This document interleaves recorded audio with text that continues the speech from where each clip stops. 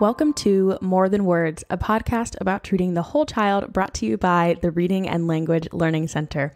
My name is Tristan, and I am your host. Today, we will be talking to Dr. Lynn Adams about parenting on the spectrum. Good morning, Dr. Adams. How are you? I'm fine, Tristan. Good morning. How are you doing? I'm doing just fine. We're really excited to have you back on the podcast again. And I know since we had you in an earlier episode, some people might know a little bit about you, but would you mind giving us a recap about who you are and what you do? Absolutely. I am a former university professor. So I'm a PhD level speech language pathologist, and my specialty is birth to 5, child language disorders, autism spectrum disorders, and syndromes. I'm one of those who is always interested in syndromes too. So that's my area of expertise. I, as I said, recently retired from being a professor, and now I work part-time in a private practice, actually treating children with speech and language disorders. So I joke that it's my first real job. So out in the world. Right? Yes, absolutely. And where are you located in the world? I live in a little bitty town in the middle of North Carolina called Troy. And it's in the middle of nowhere, but it's very beautiful. Right. We don't have any broadband signal, but it's very beautiful. And so I'm right in the middle of the state of North Carolina. Awesome. And if listeners were going to find you on Facebook, LinkedIn, I don't know, any social media or the web, where would they find you?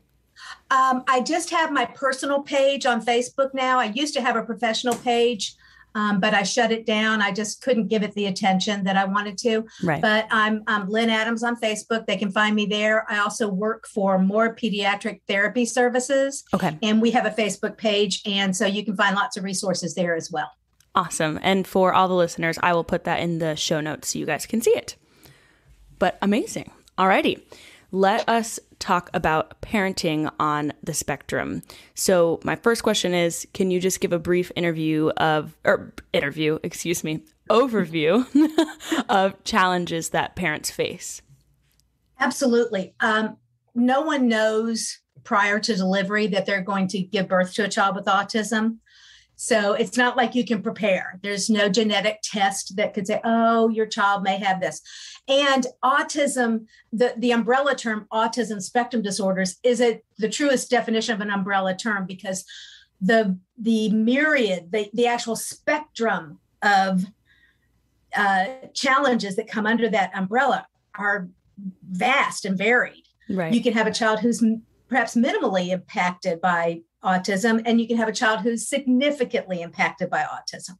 And you can have a child who's minimally and severely impacted in the same child, because some things will come easily for them and some things will be very challenging for them. Right. So, but the overall challenges, and the thing that I think is the most important that parents understand, is that their child's sensory processing system is likely to be disrupted. Okay. And maybe disrupted is the wrong term. It's likely to be different. We're talking so much about neurodiversity that I don't want to put a negative on it, but there are some negative outcomes from sensory challenges too. Right. So, but certainly their child's ability to process incoming sensory information may be different than the parents' processing. Right. Mm-hmm. So they're expecting the child to hear something and respond this way, and the child responds differently. Or the child sees something and the parents expect a response and they don't get that response. Right. So, and it's important to remember that when we talk about sensory processing, we're not just talking about what we see and what we hear. We talk about what we see, what we hear, what we can taste, mm-hmm. what we can smell, and what we can feel, tactile, right. And also our sort of body in the world sense, okay. Perception. Right. So we know where we are in the world. I know that I'm sitting in a chair, that sort of thing. So it's not just what I see and what I hear. Right. The other senses play into that. And particularly with olfactory, with the sense of smell and the sense of taste, children who have autism often have feeding challenges. They may become very picky or restricted eaters. And that could be a part of the way something tastes. It could be the way it feels in their mouth. Right. So the sensory challenges are huge. And I don't want to ever kind of underplay that. I think parents need to know going in that that may be the beginning of a behavior challenge later on. Okay. That may be why the child is not successful at something. So we have to always consider the sensory information, and parents have to be flexible. Right. Extremely flexible. And that doesn't mean bending over and touching your toes, folks. I mean, you're going to have to let go of some preconceived notions. Right. I think any parent will tell you that they had to give up preconceived notions when their child was born because they were sure that their child was going to be born and sleep 8 hours through the night and take a bottle or the breast and have no feeding challenges and not need some specialized formula that costs $50 a can, that sort of thing. Right. And the reality is that parents have to give up those illusions very quickly because they got a baby and the baby's like, no, I'm going to do my baby thing and you're coming along for the ride. And so once you realize that, then parenting is a bit easier. But the sensory needs are so subtle and they're so pervasive. You know, there's nothing you do on the planet that doesn't involve your senses. Right. I mean, there's nothing, you know. You can't do anything that doesn't involve your knowing where your body is. Exactly. Or hearing something or seeing something or tasting something. Right. So what we also need to understand that is if there are unmet sensory needs, if your child needs more proprioceptive input or kinesthetic input, if your child needs less auditory input and you don't meet that sensory need, then that may develop into a problem or a behavior challenge later on. Unmet sensory needs can lead to problem behaviors. That's a tried and true longstanding fact. Yeah. With regard to children on the spectrum. If you don't meet their sensory needs, it's going to come out some way later on and it may not be pretty. Right. You know, it can be very challenging. Yeah. So as I alluded to, feeding problems are another big thing that parents on the spectrum need to be prepared for. Doesn't mean they're going to happen, but they need to be prepared for it. Now, I don't have any data that says early on bottle feeding or breastfeeding that's necessarily the challenge, although I'll talk about some examples where it could be, but certainly later on when the child's transitioning to more solid foods, you may have a child who will not eat anything that isn't pureed because the minute there's a lump in it, it's like, nope, there's a lump. It feels weird in my mouth. Right. So you've been feeding me pureed peas and I love pureed peas. I don't, but somebody does. But if you then start putting some lumps of peas in there, it feels weird. Right. It doesn't necessarily taste different, but it feels weird and I can't deal with that. So out it comes. Yeah.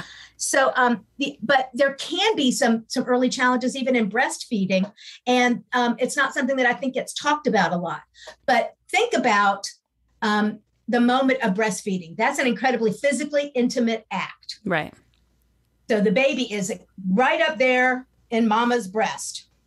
And mama has mama scent. Mama has her own natural scent. Mama also probably took a shower. Well, hopefully somebody helped so mama could take a shower. Right. I'm sure the mamas are like, I haven't taken a shower in months. Yeah, I know. I get it. But mama took a shower. She washed her skin with that favorite body wash. Right. And she shampooed her hair with that lovely scent. And she put on some deodorant because she had a moment to do that. And it scented beautifully too. But all those scents are now laid on top of mama's natural scent. And so what mama doesn't think she smells like a bunch of products. Right. But a baby who's right there intimately latched onto the breast may be experiencing all those scents. Right. And it could be overwhelming. There are reports of babies who push away from the breast. Wow. And so that was considered a rejection of the mother. I'll go back in history a little bit, if you don't mind. Yeah. Back in the day, it was about in the 50s. There was a man named Bruno Bettelheim. And he was not a bad person, but he had some bad ideas. Bruno Bettelheim spent time in a concentration camp. So I think we have to agree that his view of the world perhaps was very challenged relative to others. Right. But he put forth this hypothesis that autism came from what he called a refrigerator mother. Interesting. She was cold, she was aloof, and she was subconsciously rejecting the baby, and the baby knew that, so the baby rejected the mother back. Oh. So you get that baby who now is, not making eye contact and may physically push away from the breast kind of thing. Right. And so that gained a lot of traction. Right. I mean, that was a prevailing belief until the probably early 70s when people said, no. Because that would mean you could create autism based on your behavior. Right. And I say this, and it sounds flippant. It probably is a little flip, but if we could create autism, we would have numbers higher than we already do. And we already have ridiculously high numbers. Yeah. So if you could abuse or reject or neglect a child into autism, we would have 1 in 2, 1 in 3. So that we know that's not accurate, but he saw this baby rejecting the closeness of the mother as the baby perceiving the mother's rejection of the baby. You can see how this sort of cyclical thing got going. Well, what probably happened was that the baby was sensorily overwhelmed, pushed away, had nothing to do with mother's physical or emotional, social emotional well-being. Right. And he misinterpreted that. Now, like I said, thankfully we gave up that belief, but it was pervasive for about 20 years. And that's too bad, because no mother then was like, oh, I think I'll take my child to the doctor so somebody can tell me that I created this, that this is my fault. Right. So women didn't take their kids to the doctors. No. The other thing that he misunderstood was that the children he was observing were from wealthier, more higher income families because they could afford this kind of intervention. Right. Well, those women perhaps were perceived by him differently as perhaps more aloof, maybe more formal, higher educated, whatever. So he was perceiving them differently than perhaps they intended. So, so there's your little history lesson. Thank you for that. You're welcome. I'm just a bundle of information, but the feeding problems are almost always result of some kind of sensory thing. Right. So those feeding challenges may appear early on in the first year with breast and bottle feeding, but they may not until the end of that first year when you're trying to transition from pureed foods to more chunky foods. Right. So that's a biggie. And if you ask a parent, the times they feel most insecure is when they can't get their kid to eat. Right. Because it feels like a fundamental failure. Right. I'm the parent. My baby won't eat. Yeah. I can't imagine the breast being rejected and the fundamental failure that one must feel then. Right. But you can't get the baby to take the chunky, toddler food off the spoon. Then, what's wrong with me? I'm not a good parent. And the reality is it has nothing to do with parenting. It has to do with that baby's brain and how they're processing sensory information. So I've talked a lot about sensory, probably to the exclusion of everything else, because that's really what is at the basis early on of the challenges that most children on the spectrum face. It's how they're going to be able to process and gain information from incoming sensory input. Right. It's not enough just to perceive it. You have to then be able to extract information from it, store it in your brain so that when you encounter this later, you'll have an idea of what's going on. Right. And that may be the challenge. Outside of that, what parents need to be prepared for are questions from other people. Okay. Well-meaning people. Right. Why isn't little Johnny talking? Why does he walk around doing this? Why isn't he doing that? Or why are you worried about him? He's just fine. He'll grow out of it. He'll talk when he's ready. Einstein didn't talk till he was 5. That's a common one. Well, let's all agree that Einstein was not typical. Right. I understand. Yes, he didn't speak in complete sentences until he was 5. Wow. He also had a very high IQ. And not everybody has a high IQ, right? That they have that there to compensate for whatever else might be happening. So it's one of those things that parents will hear. You need to just spank him when the child's having a meltdown. Oh, you just need to spank him. He just needs to have a good whooping, as they say here in North Carolina. And nobody needs a good whooping, right? And particularly not a child. Correct. But so you're going to get a lot of unsolicited advice. You're going to get questions, and you're going to feel overwhelmed. Right. And that's okay. That's a normal response. So that's when you go to your state's Autism Society of America site. Okay. I think every state has one. Yeah. And certainly there's a National Autism Society of America. There's also the National Autism Association. Okay. Both have great resources, great things for parents to tap into to get their questions answered, to find support. So go there for advice, not from your Aunt Susie or your next door neighbor. Right. Because they may be well-meaning, but they may be ill-informed. Right. The next thing you need to be prepared for, the next big challenge, is going to be education. We have an educational system that values sitting quietly, crisscross applesauce, right, with our hands folded neatly in our laps for about 20 minutes. And I know most 3-year-olds can't do that, period. Oh, no. And if you have a child with any kind of sensory needs that tells them they need to move, their body needs to move, they're craving that movement, then sitting for 20 minutes is probably going to be a challenge. Well, that means your child's going to have an educational challenge in daycare, right, or pre-K, because that's when circle time starts. Mm-hmm. So parents recognizing that education is going to be a challenge gets them ready for that. And that means you're preparing for education from the day they're born. Right. Not, oh, now she's 3, let's talk about daycare or pre-K. No, you're preparing from day one. Yeah. Also, in those same lines, is preparing for the future. Mm-hmm. Hopefully, and we won't know at birth what your child's potential is. Right. Nobody knows what your child's potential, no kid. But recognizing that some children may be dramatically and significantly impacted by their autism to the point where they won't be living independently, where they will perhaps always need some level of support. Well, you have to plan for that. Right. You have to be thinking about in those terms. And now that's pretty overwhelming to tell the parent of a newborn. Right. You need to prepare for your child's future. Like, I'm trying to get through this week. Right. Or maybe today, So, but letting them know if autism comes into play, if that label is given, or if that seems to be an issue, then you have to start thinking about the future, because there'll be numerous times of transition that have to be planned for. Right. You just can't decide, oh, okay, well, tomorrow we're going to start this new thing. Not going to work. Have to plan ahead. All right. All right. There we go. Amazing. My next question for you is, how can parents approach the research regarding ASD? This is a great question. And I'm glad we're discussing it, because I think people hear that a study showed XYZ, therefore it's going to work.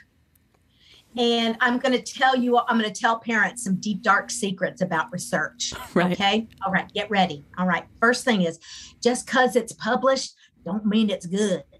Okay. Just because it got published in a journal doesn't mean it's valid, meaningful information. Right. Now, you think, well, if it got published in a journal, it should be. Not all journals are the same. So the first thing I tell parents is, you are looking to read articles that are in a peer-reviewed journal. Oh.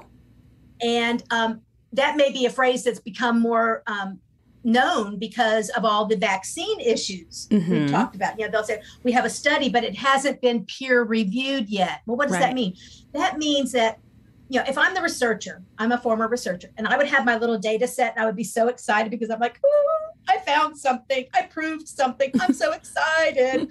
Well, I also am the person who set out to show this and prove this. So I might be a little biased in my favor. I might not have looked clearly at all of the ramifications of my study and how I set it up, or something like that. So it's always nice to have other eyes look at it who are not invested in it and go, yes, you did find something. Or they go, oh, nope, you forgot about this. I'm like, oh, crap. Okay, back to the drawing board. So we want our peer input, because those are fresh eyes. Those are non-biased eyes. Right. Looking at the work. So, and not every journal is peer reviewed. Okay.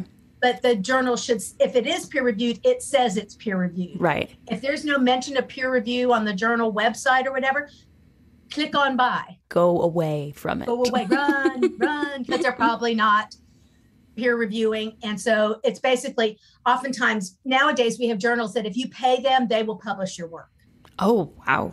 Yeah. Golly gee. So if I give you money, you'll do this thing for me, right? Whether it's right or not. Sure. Because, so yeah. So just be very cautious and look for that phrase, peer reviewed. Peer reviewed. That's the key. So the next thing the parent wants to do, once they found a peer reviewed article, and they think, wow, maybe this has some meaning for my child, they need to look at the way the research was conducted. What did they set out to do? So the first thing is, what were they trying to show? And most often with regard to autism, we're talking about treatment. Okay. So some treatment protocol is going to be evaluated for its effectiveness, which is good. We should be. So you want to make sure that the children that were being studied in that article bear some resemblance to your child. Right. Okay. Just because the children in this article had success doesn't mean your child will if your child doesn't bear some resemblance to them. Right. Now, I'm going to make an absurd example, but let's pretend that the only children that benefited from this treatment are blue-eyed blonde children. Okay. There's an absurd, but there it is. So my brown hair, brown-eyed child, I want to benefit, but the data tells me that my child's not like the ones that benefited from this therapy. Right. So I need to be very cautious in approaching that because it may not work for my child. Right. There's probably a reason that it worked for some kids and not others. Mm-hmm. So don't assume that just because you have a child with autism that all autism treatments are going to be effective for your child. And don't assume that every article about autism is going to apply to your child. Right. So that's a biggie right there. You want to make sure that that the way they set up the research is what we call I think of the word now. It has to be, we have to be able to replicate. Okay. We need to be able to do that study again and find similar results. Right. And that happens very rarely. There's not a lot of incentive in academia for replication studies. There should be, but there's not. Of course. Because it's more important to be new and novel than it is to actually affirm what we might or might not know. Right. But so you want to make sure that what they set up is not so convoluted that it can't be done in the real world. Gotcha. You know, it may be the greatest treatment ever, but if it can't physically be done effectively in the real world, then it's not the greatest treatment ever. Right. It's an experimental treatment that in an incredibly restricted, controlled environment can work. Right. We don't live in an incredibly restricted, controlled environment. Not at all. So we want to make sure that that not only do the children look like our kids, but that the therapy that is being evaluated is that we could actually do it at some point in time in the real world. Right. You want to make sure that the research was not funded by anyone with a monetary interest in the outcomes. Okay. Which is a fancy way of saying you don't let the fox guard the hen house. Right. Okay. But we have to be cautious of that. Certainly, if I am ABC company and I gave you a vast sum of money and your result, you may feel obligated to make sure your results complement what I thought. my company because you gave me this money. Yeah. And oftentimes, and this is not a rare occurrence, oftentimes treatment approaches are only validated by studies that were funded by the maker of, or the creator of the treatment approach. Oh. Yeah. So that's a lot of bias. That's a lot of potential bias. Yeah. Exactly. A lot of potential bias. I'm not saying they are, but it's potential bias, and we should be controlling for bias at every opportunity. Right. Because we don't want, I don't want to turn around and sell someone a treatment. And remember, this isn't like, oh, here's a treatment and we've shown it. Now here, go do it for free. Right. No, they're going to sell you the treatment. Oh, yeah. And you want to make sure that you're spending your dollars wisely, and that they are not getting results that complement their treatment because they paid somebody to give them results that complement their treatment. Exactly. So again, that doesn't mean that researchers are not ethical and moral and upstanding people. It just means that money can change things. Yes. And we need to be cautious of that. So you just have, you always want to think if somebody's standing to profit from this, there's more potential for bias than otherwise. Right. Ideally, the subjects are going to be in a randomized, double-blind clinical trial. And that's a big phrase, right? Yeah.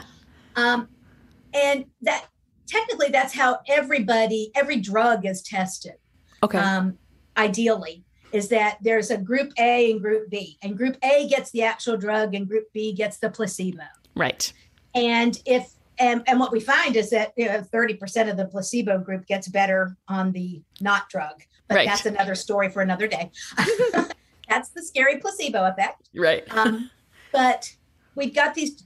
We don't want to know who's in the real treatment and who's in the not in the control group. Right. Because we don't want to then say, I'm seeing improvements because I know you're in the treatment group. Right. Because then again, bias comes into it. Yes, my child's better because I know they're getting the good treatment now. Exactly. So, but now, does that always happen? Not always. But that's not because the researchers are bad. It may be limited resources. It may just be the challenge of the treatment. It may be limited time. But you should see two groups, an experimental group, the one getting the treatment, and a control group, the one not getting the treatment. Right. Either getting a placebo or getting nothing. Okay. And that way you can then make a comparison that says the treatment really does work. Right. Because there's a difference in the experimental group versus the control group. Right. You would want to have a large sample size. And that rarely happens. Yeah. Simply because it costs a lot of money to get 1,000 kids in a study. Right. It costs a lot of money to get 100 kids in the study. Yeah. I know that when I was living in some of the more rural parts of the country, when I would try to get a sample of 15 or 20, because that means I can use parametric statistics, and that just made my head hurt to say that out loud. So because I despise math and statistics. But anyway, that was just a personal aside. But you try to get that number because then you can use the more mainstream, the formulas that really look at group differences, and right. You can figure out whether you're really changing somebody or not. But in the rural parts of the country, it was hard for me to find 15 kids that were similar enough. Right. The criteria wasn't has autism. That can't be the only criteria. Exactly. It was has autism, is this age, is this has this life experience. Right. You have to control for so many factors. Yeah. So if you're not controlling for all those factors, then you have what we call a heterogeneous group, meaning they all have the same. They have one thing they have in common is they all have autism. Right. Then after that, there's not a lot. Your findings are going to be diminished if you don't have that what we call a homogeneous group. Right. But you should expect, if I've controlled for all those things, then I should believe that my results have some value or meaning, because I have made the experimental group as similar as possible. The control group is as similar as possible. Right. And some studies, then they'll do a period of where group A gets the experimental treatment, and then group B is control, and then they switch them later, and group B will become the experimental, and group A becomes the control. And obviously at that point in time, some people may know, you don't tell the parents they're in which group they're in, you just switch them. Because again, you're really looking for, okay, you didn't get better without the treatment, right? But when I put you in the group, now you're different. So that really strengthens your argument that this is a valid and meaningful treatment. Right. So that's one of the challenge. There are many challenges. Hearing all this, people can realize, okay, research is hard to do. Yeah. It's expensive. It requires time, energy, personnel, and so don't assume, like we said, don't assume that just because it's published that it's going to be good. Right. Because it may not be. Right. I said before, if the treatment that they're studying can't be easily implemented, if you read the description of what they're doing with kids and you're like, that's never going to happen in my life, right, that's not the treatment approach for you. Yeah. And you have to make that decision as a family. Right. This is not a mom decision or a dad decision or a baby decision. This is a family decision. Yeah. I tell parents all the time, they'll ask me about potty training their child. And they're like, tell me how to do it. And I'm like, there's not one way. Right. What do you mean? Just tell me what works. I'm like, okay. We have to back off from that and realize that there may be 15 different methodologies. Yeah. You're the parent. You all have to look at these methodologies and go, that one will work for us. This one will not. Right. So that's the same kind of thing. You have to make sure that it's going to be effective and meet the needs of your family. Mm-hmm. Because that's really who we're talking about now. One of the questions that I get a lot after parents have reviewed research is, I read somewhere that there's only one empirically supported treatment for autism, and that's the ABA approach. Okay. And my response is, that is not correct. Right. Other approaches now have empirical support. The problem is that the data that supported ABA was still somewhat restrictive. It didn't work for everybody. It required in some studies, 40 hours a week of intervention. Oh, that's a full-time job. Yes. That you're not getting paid for. No. That you're probably paying somebody else for. Yes. And what we're beginning to find now, if you look at the current data that is comparing some of those ABA type approaches to different approaches that are more developmental approaches, what they often call floor time, or the Greenspan approach. And I'm not pitting one against the other. I do what works. Right. My belief is you do what works. Yeah. But this idea that one approach was better than all the rest is not a valid construct. And we can't work from that point. So what we have to do, recognizing now that when researchers are comparing ABA type approaches to more developmental approaches, we're finding that the outcomes are not necessarily different. Yeah. That both can have positive impact. Right. That the outcomes, you can't say, oh, this child definitely did this and this child definitely did this. You're just like, oh, they're both doing well. Yay. Right. Yeah. So that goes back to what I said. You pick the approach that works for your family need, not because somebody said you should do this. Right. All righty. Wow. Everyone's different. So there's a lot to be considered with research. Yeah. And I encourage parents to go look at sites that focus on research. The Autism Research Institute has been around for many, many, many years. They get a lot of pushback because they publish studies, they supported approaches that we don't support now, approaches that are considered dehumanizing. Oh. That sort of thing. But that was the state of the field. Right. 30, 40 years ago. Right. I can't fault somebody for doing that 30 or 40 years ago. Right. So don't discount them. They're a clearinghouse for research. Yeah. Don't discount them just because they may have, had some ideas or made some statements 40 years ago that we don't believe anymore. Right. And so I think there's information out there. Be a critical consumer. Don't just accept it on face value. Read it once, put it down, read it again. Yeah. And that way, and then in the meantime, have your spouse or your partner or your grandma or somebody, your mom, somebody else read it too. Right. And come back and go, what did you get from that? Yeah. Because, hey, just like we said, peer reviews. Yep. Okay. Sometimes you need that in your own life. Somebody else to look at it and go, is this okay? Yeah. All right. Wow. That is so interesting. I didn't know, I don't think I knew a lot about research with ASD. My next question for you is, what strategies or techniques might parents want to include in their home?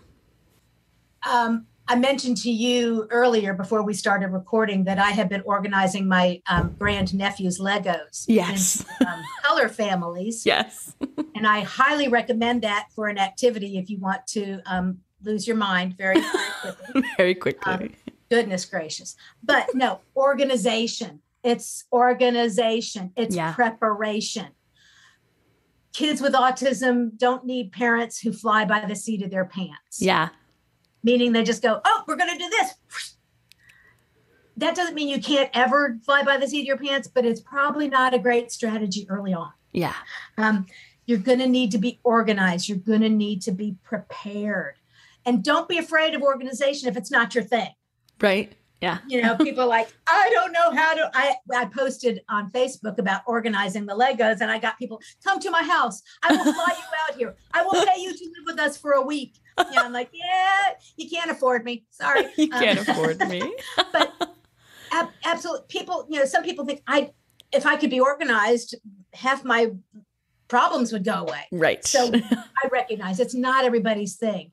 Find a system, an idea, a method read up about it, Google it. There are all kinds of how you clean up your house shows on. Oh, yeah. And just look at those and think what works for you. And what I mean is some people have to have a storage system where everything is clear so they can see what is stored, because as soon as it goes into an opaque basket, they forget what it is. Right. It's not there anymore, or they can't think about it. Or they need everything labeled very specifically. So, but people can help you create those organizational systems. One of the things you don't do is go out and buy a bunch of stuff. Right. And then come home and shove things in it. Right. That's a mistake people make. They're like, oh, I'll go get an organizer and it will make everything. Yeah, no. You have to sort of take all your stuff and make piles. Yeah. Of like items, and then figure out, okay, I need big storage for this pile. Yeah. This pile is going to the Goodwill because now that I look at it, I don't even care anymore. Right. And this pile just needs a little box and it'll be fine. Yeah. So those kinds of things. That's how you approach organization. One of the first things I tell parents, and this is when the child has probably about a year or two. And the reality is if you have a 1-year-old, you're not going to know that they're on the spectrum. You may know it intuitively, but you're not going to have the diagnosis. Yeah. You may not have the diagnosis by the time they're 2, which is, that's unacceptable in my opinion. Yeah. I still see children who are well beyond age 3 before they're ever given a diagnosis. And I saw them at 18 months and knew that they were on the spectrum. Oh my. We don't do a good job of diagnosing in this country. We have turned the diagnosis process over to developmental psychologists and psychiatrists and developmental pediatricians. And there are only a few of them to go around. Yeah. So, and pediatricians are told that they should screen for autism at every well baby check. And I have parents of 3-year-olds whose child tell me their child has never been screened for autism. And that they've been worried about it. Yeah. That they've been wondering why their child wasn't talking. Yeah. Or why their child didn't appear to look at them. Yeah. So parents are usually questioning well before the diagnosis is made. So again, you're not going to be doing this, organizing your house with the 1-year-old, but you probably ought to be, by the time they're 1 or 2, you're beginning to think this child is experiencing the world differently than I expected. Right. They're developing differently than I expected. That may be the time to start thinking about how you organize your home. Right. But certainly once a diagnosis has been made, my recommendation is create yourself a communication central. Yeah. Okay.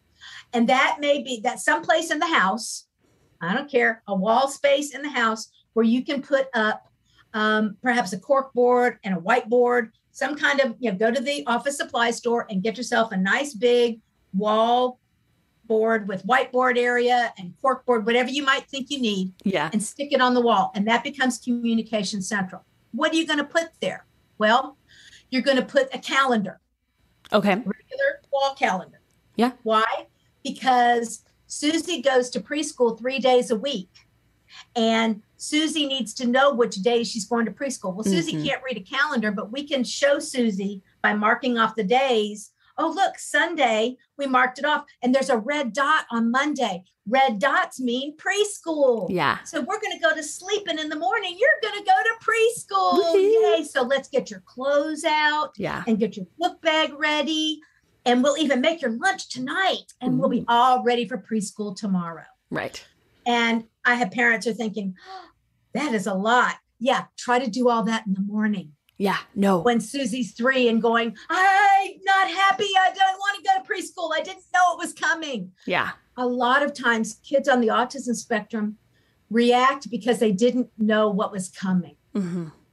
You and I we may know our schedule. I know my schedule is in my head and it's written down somewhere. For a 3-year-old, they're relying on you. And you don't want to wake them up and go, hey, we're going to school today. What? No. Surprise to me. I'm not planned for this. Right.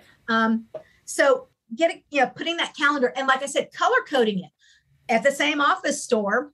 Get yourself some of those little colored sticky discs that come in usually red, green, yellow, and blue. And you put, you decide that red is preschool day. Yeah. So every day that there's preschool, you have the red on there. What if there's a holiday? Oh, well, then that's why we use yellow. And yellow is for when we have to change an existing dot. Yeah. because that makes more sense than pulling the red dot off. No, preschool still was supposed to happen, but it was a snow day. So we put that, or preschool's closed because of a holiday. Right. Those kinds of things. But just getting the child to they start to learn, oh, okay, this is how I'm organizing my life. Yeah. This is starting to make sense. And a lot of children, not all, but a lot of children on the spectrum are, I don't want to say visual learners, because there's the research shows us that kids are not visual versus auditory versus tactile learners. They're a mix of all kinds of things, and it's very task dependent. Mm-hmm. But certainly children with autism often are more visually oriented. So you can exploit that visual preference, if you will, early on. And they're going to become more independent. Yeah. You can say, oh, go look at your calendar. Wow. Yeah. What color dot is it? Mm-hmm. Oh, it's blue. That means we have soccer practice. Yeah. Because I love seeing little 4-year-olds run around on a soccer field. It's hilarious. It is absolutely adorable. So that allows the family to plan ahead. Right. So that we're not waking the child up and saying it's time to go to school. Right.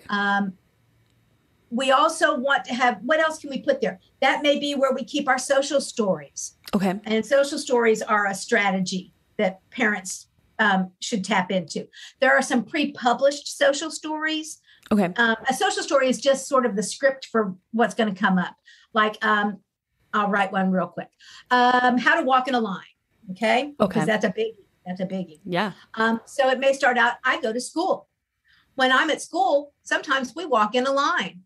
That means I stand in front of, one person and behind another person. Sometimes I'm at the front of the line. Sometimes I'm at the back of the line. Sometimes I'm in the middle. Why is that important? Because I've got kids who always need to be the line leader. Yeah. They want to be the line leader. Yeah, not today. Thank you. I have kids who always want to be at the end. Sometimes you are, sometimes you're not. Right. But the idea that that there's some variability in that. Right. And so we write this all out. When I'm in line, that means I stay where my friends are. I don't go faster than I don't go slower than they are. Anyway, and it all comes back around to when I'm at school, sometimes I walk in a line. Okay. So that becomes their internal script. Right. That's often the last line is the most important, because that's sort of the thing that you want them to take with them. Right. I can ask for help if I need it. Mm-hmm. There's an important one. I can walk in a line. I can tell mommy I don't want to eat that food. Right. That's better than throwing it. Exactly. So let's figure out a way, rather than shoving it off the table, let's figure out an alternative. So social stories give us that script that we kind of want the child to internalize so they can deal with different situations. Okay. Very, very functional for preschool and school age kids. Yeah. And like I said, there's published social stories. There are numerous PowerPoint presentations and Pinterest things about how to write a social story yourself. Okay. And I encourage parents to try, because there's no magic in it. It'll tell you how to write a social story. Right. And once you've written one, you can probably write most. Right. Another thing is a visual schedule. So on this Communication Central is my visual schedule. What is a visual schedule? Well,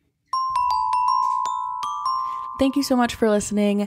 This concludes the first part of our 2-part episode with Dr. Lynn Adams about parenting on the spectrum. So make sure to follow us on your favorite podcasting platform so that you see our next episode release and you don't miss anything.